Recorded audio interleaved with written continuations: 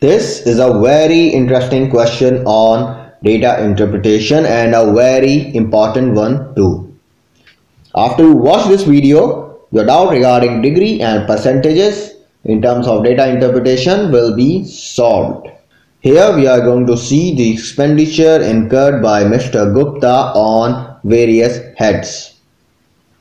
So in year 2001, the total salary of Mr. Gupta is 1,20,000 per annum. So he is earning 1,20,000 in 2001.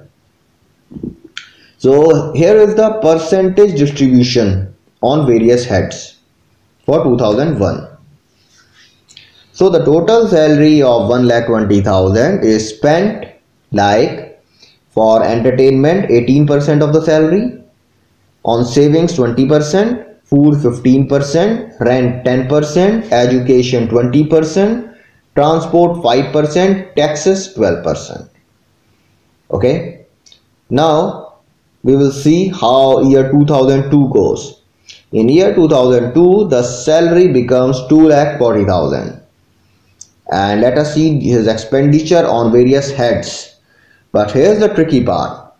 In this year the expenditure is not expressed in percentages, it is expressed in degrees. Like savings are 108 degree of the total, food 72 degree, rent 54 degree, education 54 degree, transport 36 degree, taxes 18 degree, entertainment 18 degree. So for 1 year the distribution is given percentage wise, and for other year it is given degree wise. So that makes the question quite interesting, isn't it? You find it interesting, right? So the question is, how much more money does Mr. Gupta spend on taxes than on transport in 2001?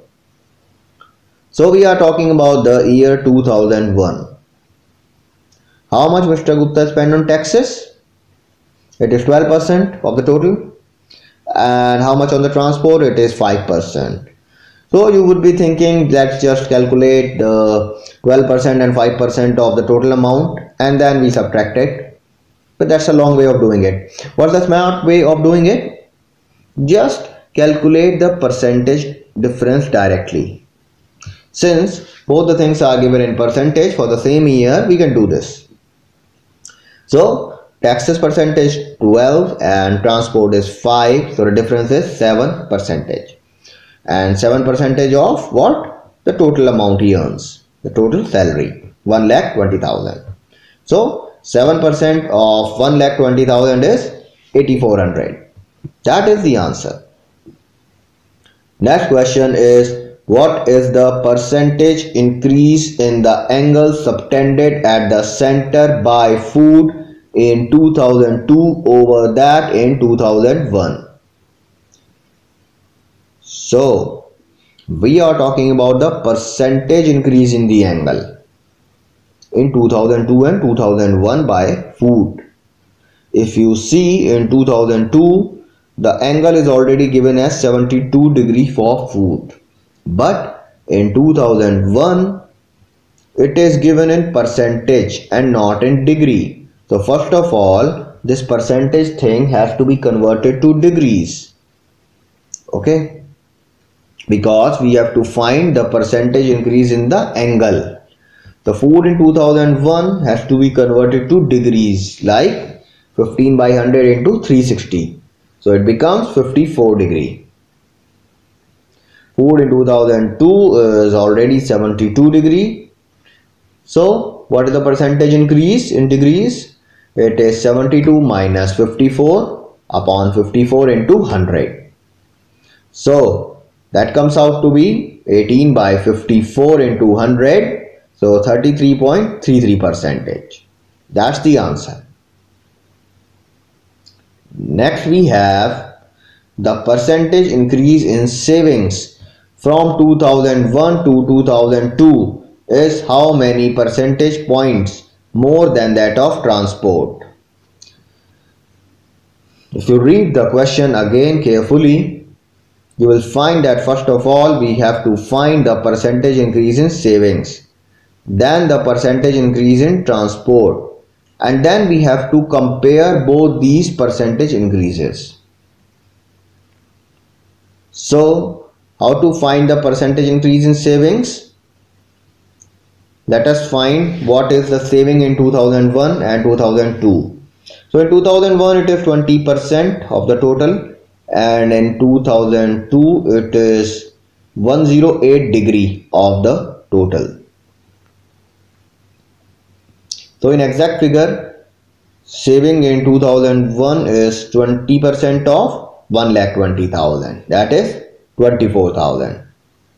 And in 2002, savings is 108 degree of total, that is 108 by 360 into 2,40,000, so it is 72,000. So what is the percentage increase in savings? It is 72,000 minus 24,000. It becomes 48,000 divided by 24,000 into 100, that is 200% increase in savings. Now we have to see for transport, which is 36 degree for 2002 and 5% for 2001. So let us see the exact figures. Amount spent on transport in 2001 is 5% of total. So it is 5 by 100 of 1,20,000. That is 6,000. And then we have amount spent on transport in 2002, which is 36 degree. So 36 by 360 into 2,40,000, it becomes 24,000. So the percentage increase on transport is 24,000 minus 6,000, that becomes 18,000 divided by 6,000 into 100. So it is 300% increase. Okay, now we are asked what is the percentage increase in savings more than that of transport in terms of percentage points. So percentage points is the difference of two percentages. So the percentage point difference is 300% increase in transport minus 200% increase in savings. So it is 100. So that's the percentage point difference we have got. Next question is, if in 2003 Mr. Gupta's salary increases by 25% compared to the previous year, and his expenditures on food and rent increase by 25% each, and all other expenditures remains the same as that in the previous year, then what is the percentage increase in his savings from 2002 to 2003? So till now we knew about 2002, but now we are given some data about 2003. Okay, so what is given? That the salary increases by 25%. So if we talk in terms of degrees, let us talk in terms of degrees in order to simplify the calculations, and in order to do them in a quick way, because we are concerned with solving the problems in a smart way. So salary in 2002 is given as total 360 degree. Okay, because the entire salary distribution is with respect to 360 degrees. Now in 2003 there is 25% increase, so it becomes 360 plus 25% of 360. Okay, so that is 450 degree. So if the salary in 2002 is 360 degree, it becomes 450 degree in 2003. What about the food and rent? The combined food and rent in 2002 is 72 plus how many for rent? 54. So it is 126 degree. It is given in the question that food and rent also increases by 25% in 2003. So in 2003 food and rent is 126 plus 25% of 126, that is 157.5 degree. So savings in 2003, how much for the savings? Okay, because we have to find the percentage increase in savings. It is given in the question that in 2003 food and rent increases by 25% and all other expenditures remains the same. Okay, so the total salary in 2003 is 450. So we deduct all the expenditures from 450 in order to get the savings. So 450 minus, firstly we see for food and rent, which we have seen, that becomes 157.5 plus 54 for what? Education, 36 for transport, 18 for taxes and 18 for entertainment. So we are left with savings as we have subtracted all the expenditures from 450. So it is 166.5 degrees. So the percentage increase in savings, how much saving is there in 2002? It is 108 degree as we can see in the diagram. And now what is the saving we got in 2003? That is 166.5 degree. So in 2002 it is 108 and 2003 it is 166.5. So we just find the percentage increase in savings. 166.5 minus 108 upon 108 into 100. So as we calculate, we find it as 54.16%.